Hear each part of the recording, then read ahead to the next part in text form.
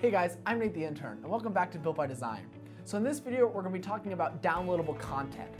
My team has actually compiled an entire library of first parts to make your modeling process easier and more efficient. In this video, I'm going to show you how to download that library, as well as what exactly is in it and how to use it. So let's get started. All right, so this is the Built by Design parts library. So I'm going to click that link, and this library is going to encompass all of the parts that you're going to need in a first robotics competition that we could find pre-modeled for you. Hopefully, this will allow you to speed things up even more because you're not going to be looking for parts, you're just going to find them. So here I'm going to click Save, and I need to save this in my project folder so that it's easily accessible and the file links don't get messed up. Now, as this loads, I'm just going to try to use a little editing magic here to speed up this download time. Alright, so now as this loads, we're almost done. And remember that this is a big file, so you might want to download this in a place where it's convenient for you. But also remember that you are downloading a huge amount of data. This is a huge resource, and you definitely need to take the time to peruse it and look through it to find exactly what is in here. So now that I have it on my computer, I need to extract it. So I have this folder here. I need to right-click, open, and click Extract All. I'm okay with you're going to be okay with the defaults, and it will extract it directly into a folder titled Super CAD Library.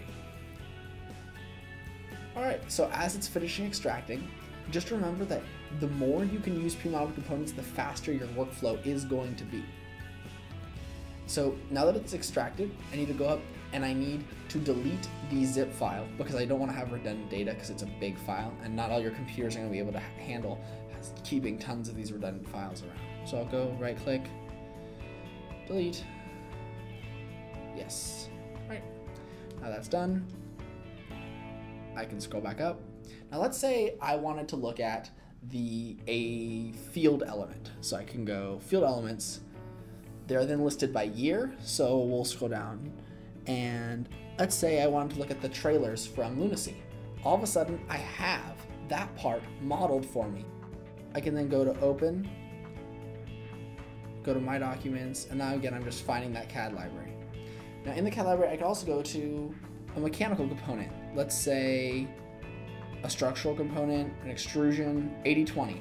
Here you can see all of the 80-20 extrusions natively modeled in Inventor. So this is going to allow you to use these parts to create things like you can import that part into your frame generator and use it. You could also go to an electrical component, go into the control systems, and maybe you need the digital sidecar to model an accurate electronics board. Well, guess what? There it is, right there. You're done. Alright, so that is possibly the most important video of this series. Hopefully, you guys have realized that what this library represents is almost halving the time it's going to take you to model a robot in Inventor. Hopefully, you guys will all download this parts library and use it to the best of your advantage in the upcoming season. Until next time, I'm Nate the Intern, and this is Built by Design. Good luck out there.